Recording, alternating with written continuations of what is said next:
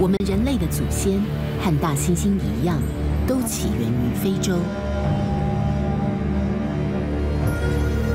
为了探索根源，解构现代文明，我们跟着祖先的步伐，走出非洲，先抵达了印度。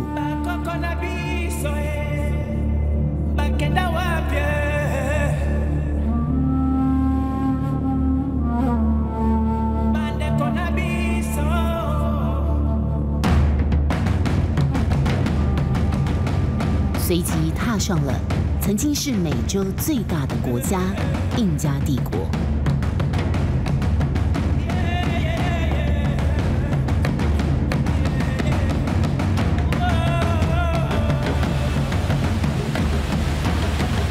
1492年，3艘悬挂着西班牙王室旗帜的帆船扬帆出了大西洋。领航者哥伦布为的是去寻找梦中的东方大国。经过70个昼夜，终于抵达了陆地。他误以为自己到了目的地印度，于是将这个大陆上的居民叫做 Indians， 就是现今美洲的原住民印第安人。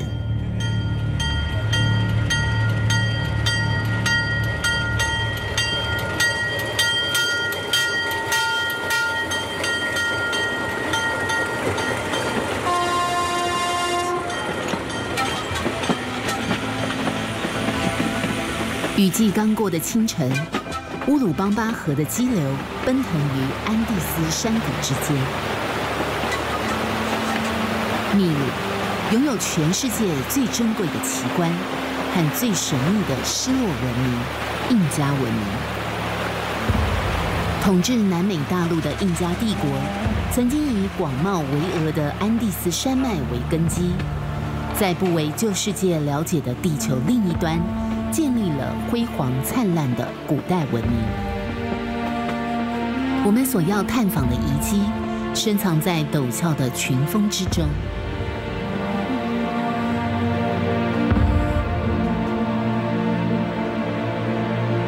它只存活了短短半世纪，却让云雾淹没了400年。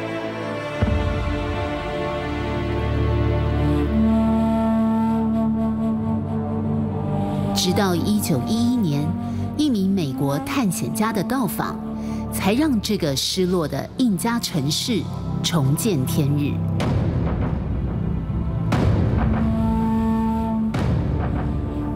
马丘比丘建在安第斯山脉的天然岩山上，这里的海拔高度大约是2400公尺，地势非常险要。古代印加人选择在这里筑城，真的是令人惊奇，而且匪夷所思。马丘比丘的建造年代大约是西元1440年，由当时的帝国皇帝 Pachacute 下令兴建。由于印加人没有留下文字记录，至今没有人能确定它的功能究竟为何。但可以确定的是，它绝对是印加帝国的神圣之城。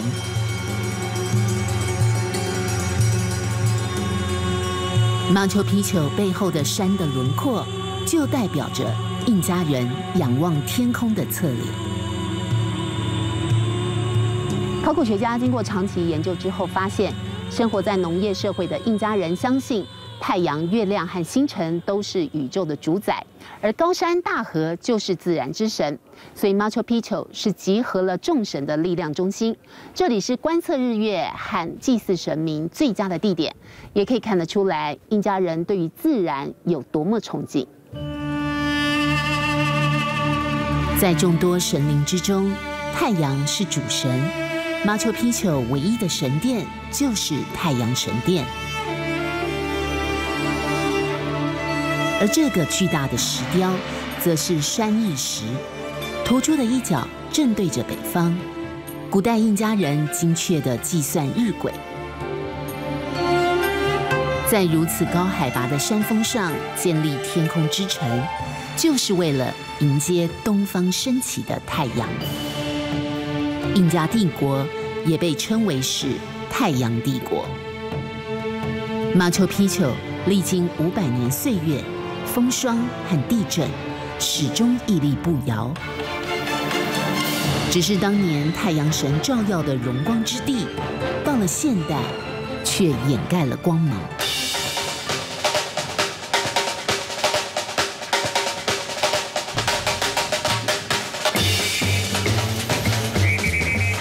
秘鲁首都利马，在西班牙殖民时期被称为王者之城。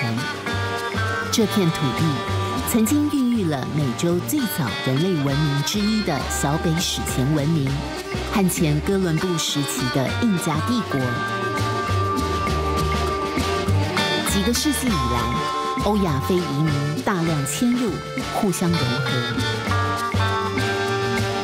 现代大楼和殖民建筑彼此交错。如今的秘鲁是个多种族的开发中国家，来自世界的资金就和当年的西班牙征服者一样，看准了丰富的矿产和资源。光是利马就聚集了7000家工厂和所有的跨国公司。强劲的经济成长也拉大了这座城市人与人的差距。拉丁美洲一向被国际视为是贫富差距和收入比最悬殊的地区，像是秘鲁有3100万人口，而其中700万都是穷人，占了22.7%。可是全国却有超过40%以上的财富都集中在只有1%的富人手中。像是这一道坐落在首都利马的围墙，它高3公尺，可是却绵延了长达10公里。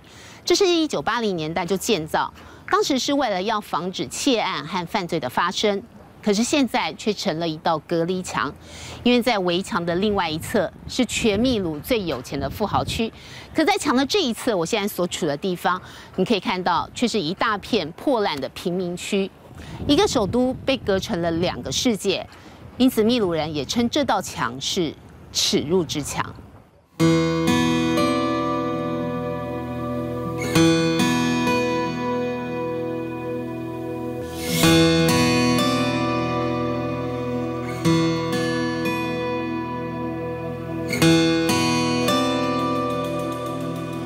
同样面对着太平洋夕照，居住在这道墙的2侧人民，想必是不一样的心情。太阳帝国的子民后裔，难道就此沉沦？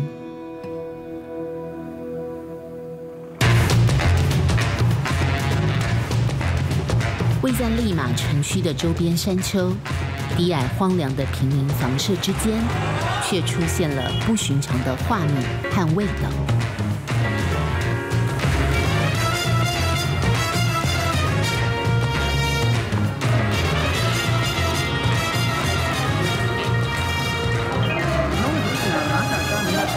这里就是秘鲁最知名的厨艺学校 Pachacute。Pachacute 是印加王朝第9位国王的名字，在印第安语义里面是改变世界的意思。而的确，就是在这位国王在位期间，是印加帝国最辉煌的年代。他不但重建了都城库斯科，他更将当时的部落联盟推向为国家体制，也奠定了日后印加帝国霸业的基础。而现在这间厨艺学校似乎也肩负了改变世界、翻转贫富的使命。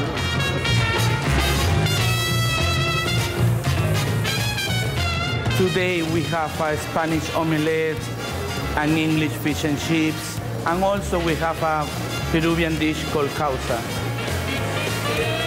This is a traditional Peruvian chip. It's a yellow one. It's a customer.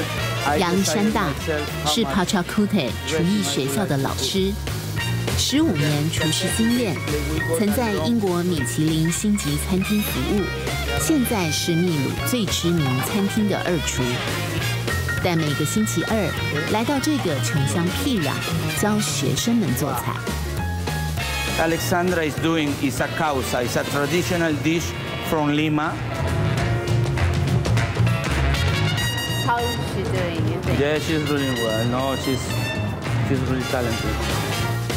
Pachacute 厨艺学校是专为贫穷国中毕业生所开设，学费全免之外，学成之后还能到知名餐厅实习工作。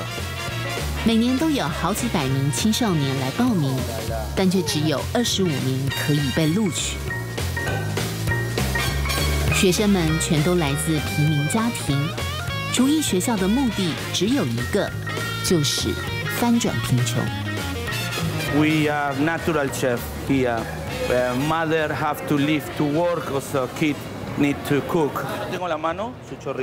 My mission, the mission of all the teachers here is to motivate these guys. You know, they are very poor guys. You know, they don't have access to many things like other people. 而想出用美食与厨艺改变人生的，正是当今秘鲁最有号召力的人物，有秘鲁厨神之称的阿库里欧。Nice to meet you. Nice to meet you. This is my office. Wow, your office here. 轻松穿着，丝毫没架子。Gaston Aculio 虽然只是一个厨师，但他的影响力超过任何一个人。他是秘鲁的一夜传奇。People call you the president in kitchen, right? Here. Because I know your father is a politician, and maybe Yes. he was expecting you to be a politician too, but you become a chef. Yes, I was born in a privileged home. My father was a very well-known politician. He always told me, taught me, the main idea that I was a privileged kid in a country with a lot of unprivileged kids, with a lot of challenges. His dream was that one day I was going to be a politician like him. 出身政治世家的阿库里欧，没有按照参议员父亲的安排当律师步入政坛，反而是走进厨房。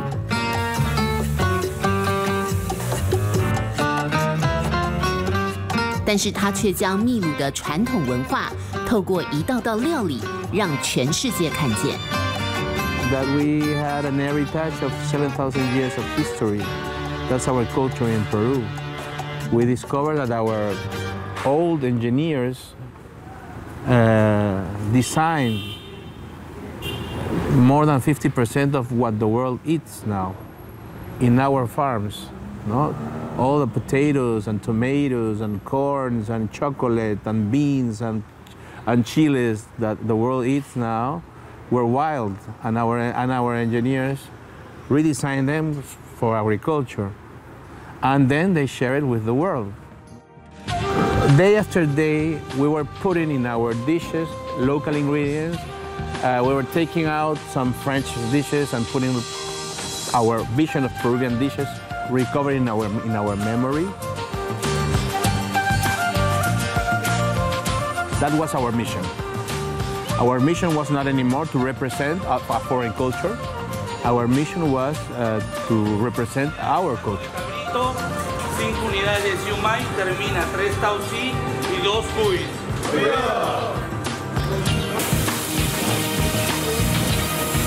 阿库里欧入选全球前50大名厨，还在13国开了44间餐厅，拥有3000名员工。来自秘鲁安第斯山脉的马铃薯、藜麦、生鱼，甚至天竺鼠料理，也就透过他的饮食革命，进入了世界级的美食殿堂。In times where nobody knew Peruvian food, my dream was to get in to make practices in Joël Robuchon restaurant, which is one of the most famous chefs in the world of France. We have kids from Japan, kids coming from all over Europe, the United States, so I didn't have the chance to get there. The other day I went to have dinner there, and I was really happy because at his menu, the first dish I saw was Peruvian ceviche, which is a huge change from that time, from those times. I came from a very poor family as well, and I couldn't afford to study. If they don't do it in one, maybe they don't have other opportunities. And we knew, of course, that one of the most strong forces to make huge changes is with education. 用厨艺教育缩小贫富差距，用饮食文化重塑国家形象。超过8万人的秘鲁青年现在不想踢足球，只想学做菜当厨师。秘鲁食品业也一举提升了8%的年成长率。而阿库里欧用食物进行一场革命的 DNA， 或许正源于他的祖先印加人。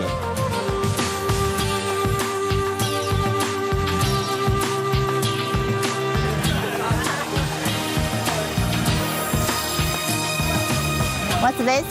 Amarilla. 阿玛利亚，黄色马铃薯。Rosada. Rosada. Papa rosada. 啊，粉红马铃薯。What's this? Morada. Nativa.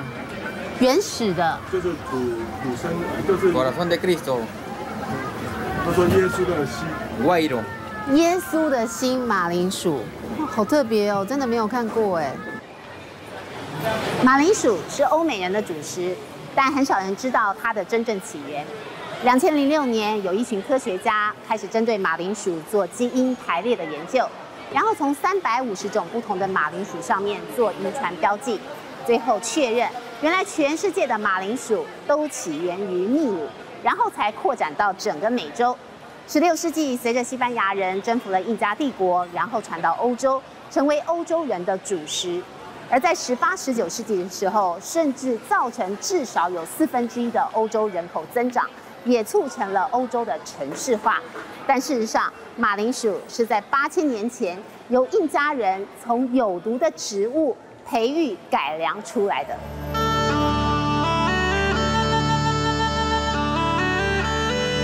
国际马铃薯中心1971年成立，全球都有分支，是世界上研究马铃薯最权威的机构。设在利马的总部展示了各个品种的马铃薯，也揭开了除了稻米、小麦之外，人类最重要粮食的起源秘密。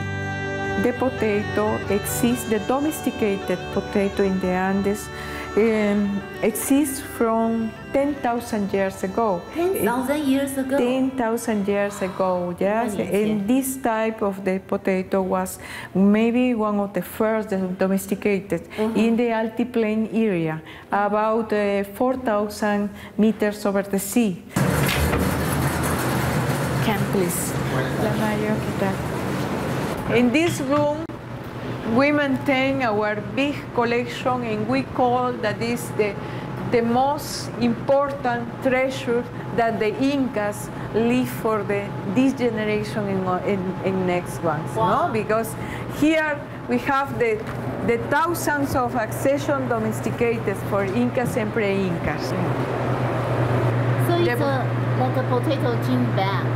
Is the potato gene bank the biggest in the world? Yes, the biggest in the world. Here we have about 8,000, 4,500 accessions that are coming from 7 Andean countries. For example, 国际马铃薯中心的基因库保存了几乎全世界所有的马铃薯品种，也包括人类所吃到的第一颗马铃薯。This is a rounded and red color, similar to fish. This is a cream papa. Yes. Wow. So that means that it already exists like 10,000. 10,000 Yes. years. It's possible.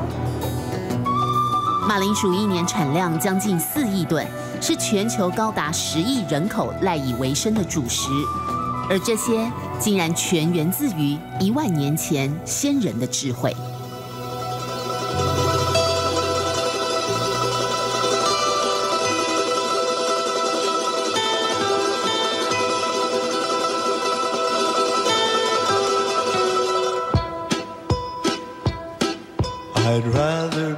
老鹰之歌是一首秘鲁古老民谣，描述安第斯山脉的印第安人团结抵抗外侮，争取自由，要像神鹰一样翱翔天际。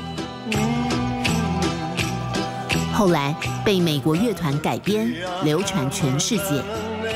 如今，我们也将效仿神鹰，飞越安第斯山脉，追溯人类饮食文明的起源，探访古代印加帝国的发源地——印加圣谷。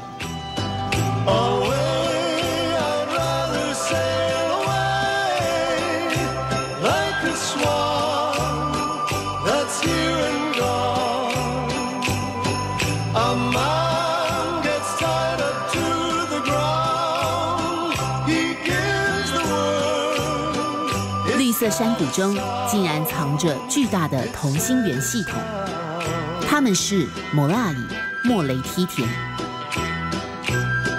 通常我们所见到的梯田都是依山而建，而且一层接一层。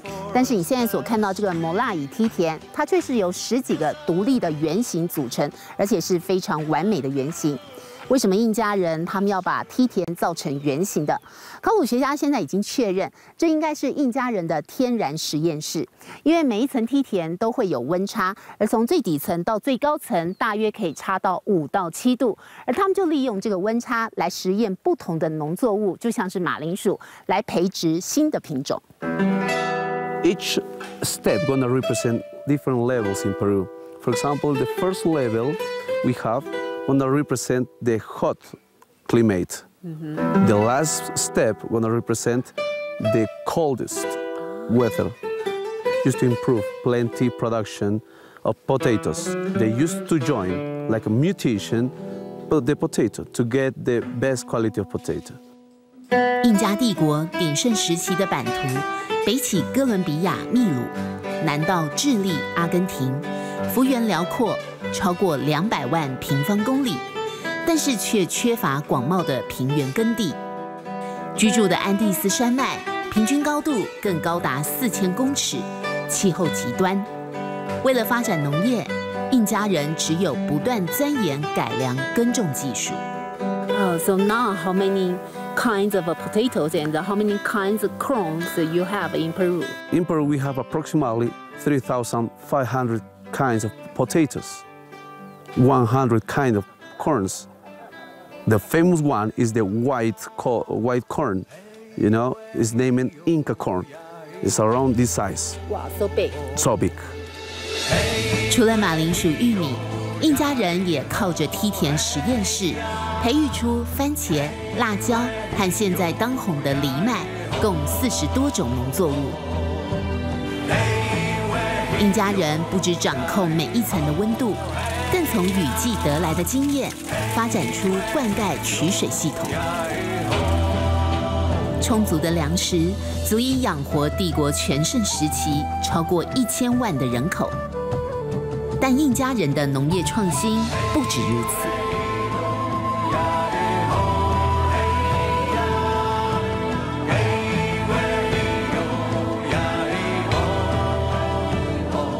依山而建，散布着数以千计的红白相间方格，犹如一幅大地抽象艺术。马拉斯盐田无疑是自然与人文最完美的结合。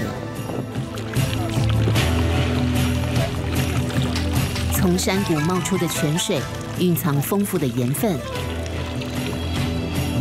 印加人就在这片棕红色的山坡开凿出一个个小池子，引泉水注入，水经过日晒留下了盐粒，就成了印加的工业。数百年来，盐泉源源不绝，印加人就是利用大自然开拓了生机。盐田是印加文明智慧的关键，因为当马铃薯或是其他农作物丰收的时候，他们就可以靠着盐把食物储存起来，然后不用再为粮食而伤脑筋，进而得到更多闲暇的时间，可以思考，可以实验，可以发明，进而创造出伟大的艺术和令人叹为观止的建筑。库斯科位在印加圣谷，海拔3400公尺，是古代印加帝国的首都。主广场中间的金色雕像，正是将印第安部落大一统成为帝国的皇帝 Pachacute。若从高处俯瞰整座城，宛如一头匍匐在安第斯山的美洲狮，而当初确实是如此设计。只是当年的印加宫殿，因为西班牙殖民征服的硝烟，早就被天主教堂所取代。唯一留给现代探索者解读神秘历史的具体见证，就是印加石造遗迹。According to some archaeologists, pipe stone for water. In our houses, we use PVC tubes. In Inca times, they used this kind of PVC rocks for water. For water, inside. 这是水管。 This perfect hole is possible to do now today using some technology like laser or diamond point. But in Inca times, we didn't have. What's happened in Inca times? This is now a secret. 而在城里的印加石墙上，还有一块切割成12角的石块，这些都让考古学家们摸不着头绪。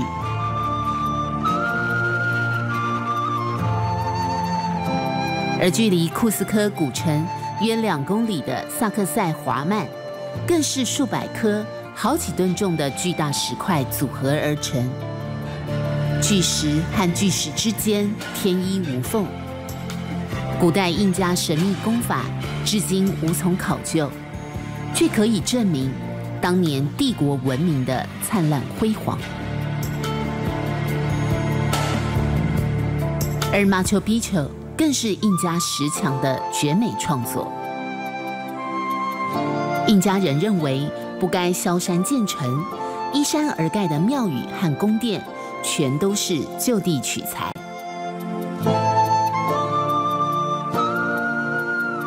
而这里也是印加人石造建筑的典范，可以看到他们把巨大的花岗岩石经过切割之后，完美工整的排列在这里，而且石块和石块之间没有任何的水泥来做结合，但是呢，它们中间的缝隙却是连一张纸都插不进去。石块切凿的精密程度，即使在21世纪的今天，依旧令人赞叹。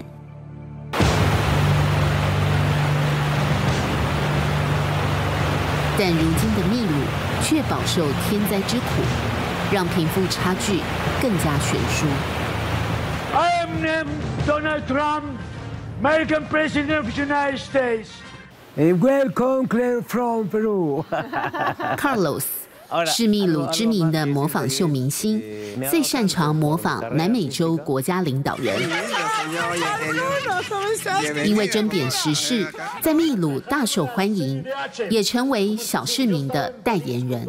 Donde aquí en Lima gente compra agua, agua, agua, no hay agua, compra el agua, y el pobre nada, está muy mal. 3 máximas del Imperio Incaico, nuestro Imperio Incaico milenario, las 3 máximas del Imperio Incaico fueron Amasúa, no seas ladrón, Amayuya, no seas mentiroso, y Amaqueya, no seas ocioso. Los políticos de Perú no cumplen con esos 3. Ahí es como una semilla. Ya los mayores ya fueron. Vamos a los niños. Con internet, redes sociales. Volver a sembrar en los niños. 纯白的西班牙式主教堂，典雅雄伟。阿雷基巴，秘鲁第2大城，是 Carlos 的家乡。周围环绕高达80座火山，土壤肥沃，曾经是印加帝国农产品重要基地。城区的建筑都是用白色火山岩石建造，被称为白色山城，也是联合国世界遗产。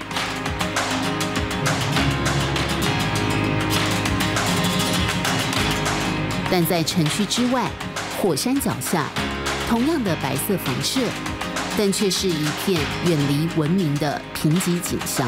Apple? Can you say apple? Well done. Can you say apple? Jesus?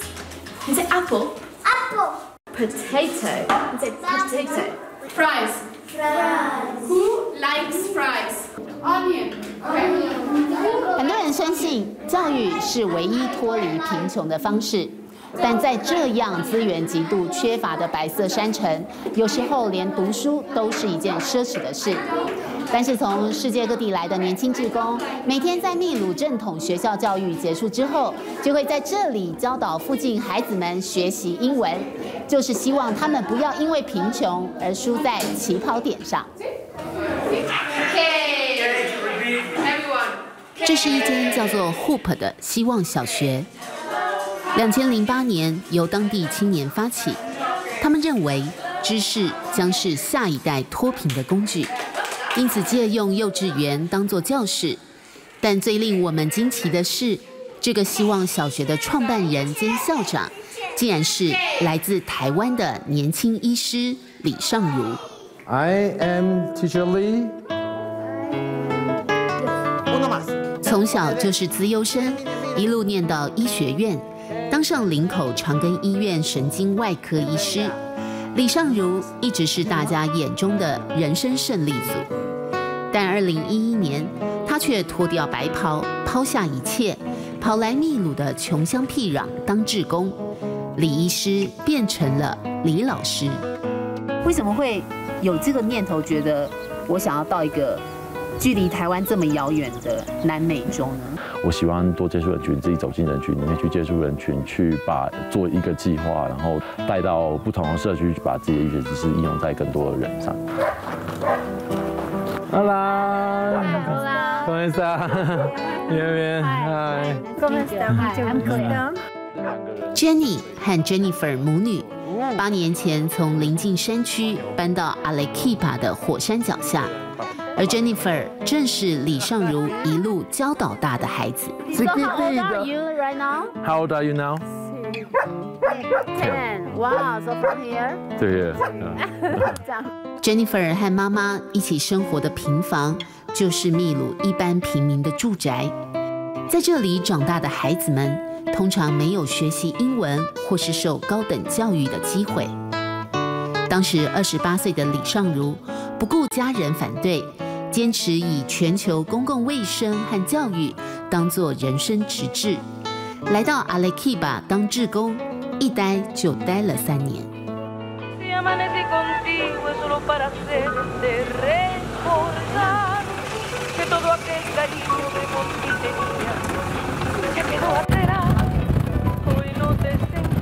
其实来回都是一样，就是坐像这样子的小巴，然后从计划从学校的地方回到不管是住的地方或是办公室，都是在市中心这样。大概要多久？45分钟左右，差不多。所以你这样坐这种公车，几年3年？差不多。是。最苦的时候是大概少于3000块台币啦，就是包一整个月的生活费，包住宿什么的，基本上就是鸡皮一包10块钱，然后我们就买回家，然后你跟一些青菜、红萝卜、洋葱什么的，然后就是弄一锅卤肉，然后就是这样吃1个礼拜这样。颠颠簸簸的秘鲁生活，没有浇熄台湾青年的热情。李尚儒从创办英文学校到现在，还扩大成社区公卫服务，每个月都邀请大医院的医疗团队来义诊。他有一种勇往直前的精神，只要他认为是对的，他就会非常努力的去做。但有时候外人可能觉得说，这家伙怎么那么固执？理念跟想法，还有现在在做的事情，也是一个我也很认同的一个价值，核心价值。郭敬宏今年29岁，成大临床医学研究所硕士，在台湾同样属于高薪高学历一族。10年前认识李尚儒，随即也加入了秘鲁志工行列。看着他们可以把他们从这样子贫困的社区，让他可以很自在的去追求他的梦想，我觉得这反而是他们带给我们最大的感动。他就是我们2012年开办高校奖学金的第一个毕业的小朋友。亭亭玉立的 Elizabeth 今年17岁，她也是李尚儒的得意门生，更是平民社区第一个大学生。从10岁吧，现在17，对啊，差不多啊，10年了。看当年那个被你教导的小孩子，然后到现在可以念大学。他考上那一瞬间，其实我们真的都还蛮兴奋的，我们真的蛮开心，说啊哇。What's your dream in the future? What do you want to do? Doctor. A doctor. You want to be a doctor? Okay. You want to be a doctor? 真 medical 的对。Because of him. 总共拿了200棵树苗吧，是2012年，I think 2012年的计划吧。现在所以5年，树都长这么高了。学校旁的绿地，因为当初种下的小树苗，如今长大成荫。阿莱 Kiba 的孩子们，也在李尚儒的细心灌溉下，渐渐成长。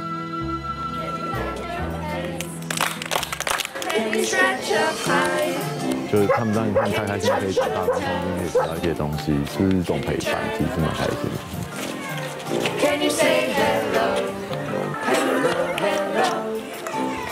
那这其实就是我们2008年开始以来的学校的位置，这样子。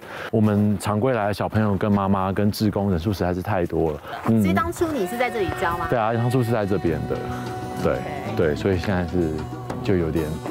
变成有点像荒地这样，我们就是想把这边都清掉，然后盖一个大概2到3层楼的学校这样。所以这是Hoop的梦。对啊。荒废的教室是回忆，也是一个梦想。现在经费不足，李尚儒还在等待圆梦的一刻。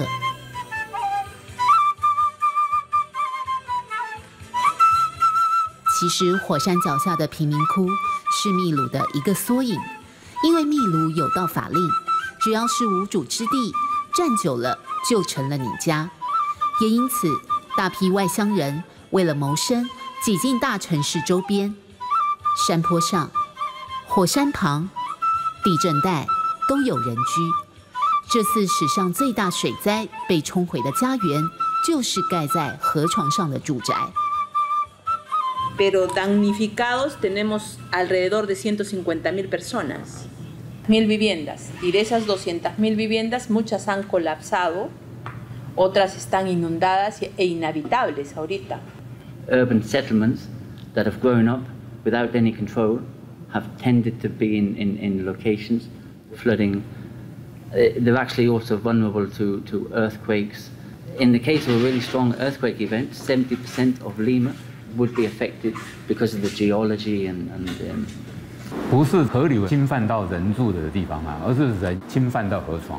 那山谷是下雨的时候水要流的地方啊，我们人去住了，不侵犯到它。你如果不尊重那种自然，违反自然，这个有一天自然会反扑的。气象与地质专家纷纷提出警告。因为秘鲁现在更是全球气候异常最敏感的地区。Por poner un ejemplo, hemos tenido en la ciudad de Sechura, que está cerca a la costa de Piura, que normalmente su periodo de lluvias acumula 40 milímetros al año. Este año hemos tenido más de 640 milímetros en lo que va todavía del periodo lluvioso que no termina, que termina recién en abril, pero ya acumuló 640. 沙漠变成湖泊。安第斯山脉的冰河也超速融化，在这个曾经缔造美洲最伟大文明的古代帝国，人与自然的关系似乎已经失去平衡。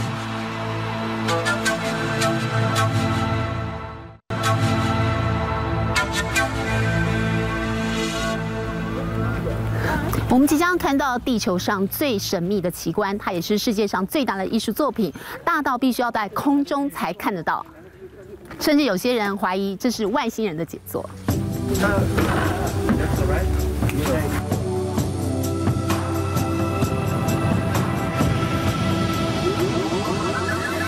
位在秘鲁南部这一片广大、干燥、荒凉的沙漠上，难以想象会有任何人类遗迹。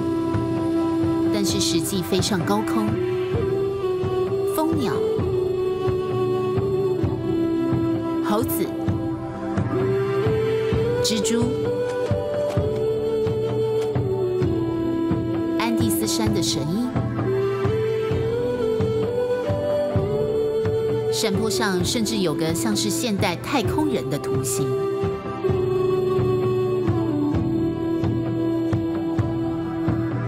纳斯卡线是南美洲最神秘的图鉴，在2000多年前由纳斯卡人所创造。可以看到，在广大的沙漠当中，竟然有上千种的神秘图案。但是这些图案一定有它的含义，只是到底意义是什么，到现在都还是一个谜。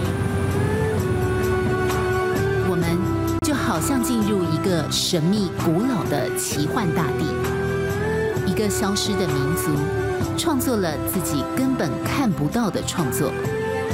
1939年，经由美国考古学家发现后，这里依然存在着未知与永远解不开的谜。但刻写在大地上的图画，无疑是在向上天传递讯息。而这样敬天的理念，如今也还保留在印加圣谷的农田里。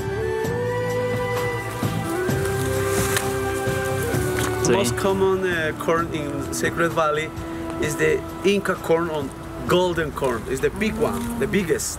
Since Inca times, people used to choose this specimen of this corn to do chicha, that beverage to cheers with the sun, with the moon, with the gods.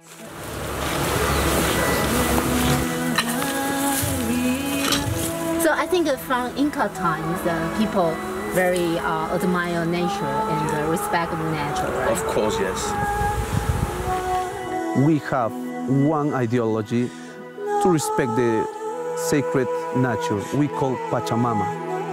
Pachamama means Mother Earth. We will respect the Mother Earth. If you pay attention, this mountain is working together with the human building. It's not destroying this area. The human workers and the mountain are working together. That's respect.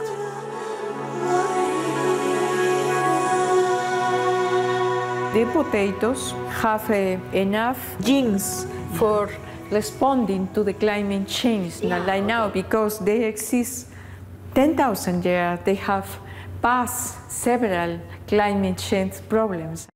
This one, so this one, the butt of the potatoes, that they can tolerate the climate change, especially the drought and the hot temperature and frost. And she will make pieces of the tissues or the new pieces. For example, this one. For example, no, yeah. The plant is coming from a stem, and this stem the leaves are removed, and the small pieces of the stem is planted here. And this, after 2 or 3 weeks, we will get a lot of new plantlets. 马铃薯中心的科学家也仿效着古代印加人，试着将现有4000多种的马铃薯，加上现代科技和知识，培育出更能因应全球不同地区土壤和气候变迁的超级食物。更将数千种的马铃薯干细胞储存在摄氏零下190度的低温液态氮桶里。You see, there are boxes. Into the boxes, there are small vials that contain tissues of the potato that are able to regrow in the future, maybe 100 years later, or maybe in March, as you told me. Wow. Yes, it's possible. Now we have about 2,000 varieties. The most oldest varieties that I show you, coming from the 10,000 years before, yes, they are inside. Because the responsibility of our institution for conserving in safe way all the diversity of the potato for future generations. 秘鲁更已经跟美国 NASA 合作，要实验马铃薯在火星上种植的可能性。古代印加人的智慧结晶，毫无疑问的将成为未来人类最安全的粮食来源。The potato is not only food for Peruvians in Andes, it's the culture inside. My father is from Cusco, from Machu Picchu, from that area, my father. And my mother is from the most traditional Spanish family in the coast of Trujillo in Peru. So at the beginning was a scandal for the family of my mother. This is from the guy from the Andes. We don't like the people from the Andes. They remember us to the Incas. We are Spanish, no? But they fall in love, and I was born because of that love. For a long time, we received in Lima the message that we need to hide a little bit our Inca heritage because we were a colony and we thought that we need to be more. If you are more European, you are nicer. Now it's not so. That game is over. We are really proud of our Inca heritage, multicultural. We are really proud. That's our force.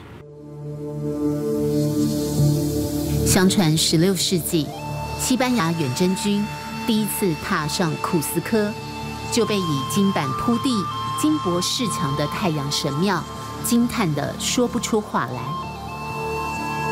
灿烂的黄金帝国，最终因为遭受侵略被洗劫一空，而永流传说。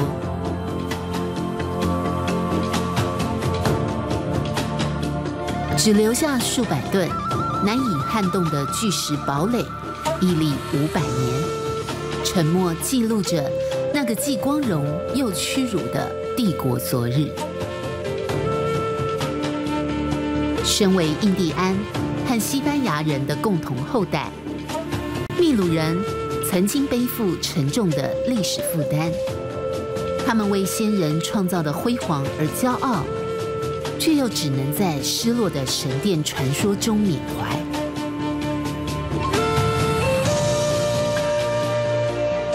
但血液中印加奋起的 DNA 终将被唤醒，太阳帝国的子民或许终于认知到，祖先所遗留下最珍贵的宝藏，不需要是满城黄金和荣光伟业，而是顺应自然的生存智慧。